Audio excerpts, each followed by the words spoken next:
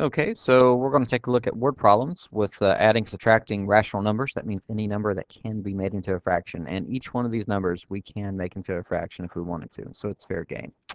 All right, so Gary bought 2 pounds of nails for a project. He already had 0.75 pounds of nails. And if he uses 1.25 pounds of nails, how many pounds of nails does he have left?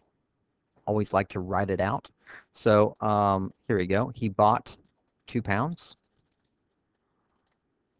Already had 0.75 pounds, and he used 1 2/5. Okay, so let me kind of squeeze this into here so we can see it a little better. And the question is, how many does he have left after all of this? So we've stripped the information from the problem, and from here, it's going to look like a scratch sheet to see if we can figure it out. Well, he bought 2 pounds, and he already had this, so we should add these two together. So that way we know how many nails that he had. And then he used, well, that means that we're going to be subtracting this amount from the nails that he had. And then hopefully it'll give us the answer of how many was left over. So the first thing is what's 2 plus 0.75? It'd be 2.75. And then we need to subtract 1 2/5. If we have the number of nails that he purchased and already had, and we take away the number of nails that he used, it'll show how many he's got left over. The issue, though, is that this is a decimal and this is a mixed number. So do we make both of them into mixed numbers or both of them into decimals? Well, how about we do both? This place value right here is the hundredths. So that means I would put 100 on the bottom of the fraction. 75 goes on top. On top of that, 75 1/100ths simplifies down to 3/4, so that makes it a little easier. And then if I want to solve this, I just have to make sure that I get common denominators, right? So this could be multiplied by 5, top and bottom, and this would be multiplied by 4, top and bottom.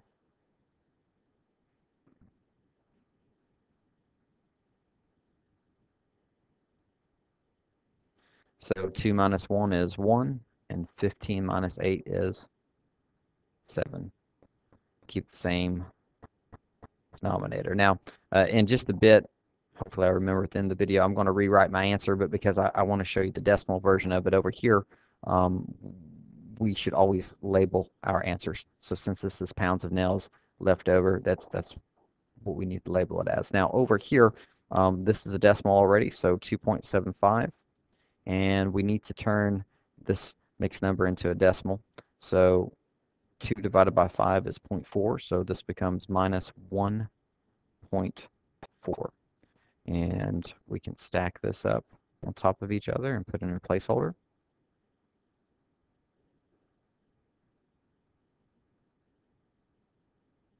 And there we have it. It's 1.35 pounds of nails left over. Now, how should we take the time to actually show the answer? We would say, what was his name? Gary? Gary has 1 7/20 pounds of nails left over after the project.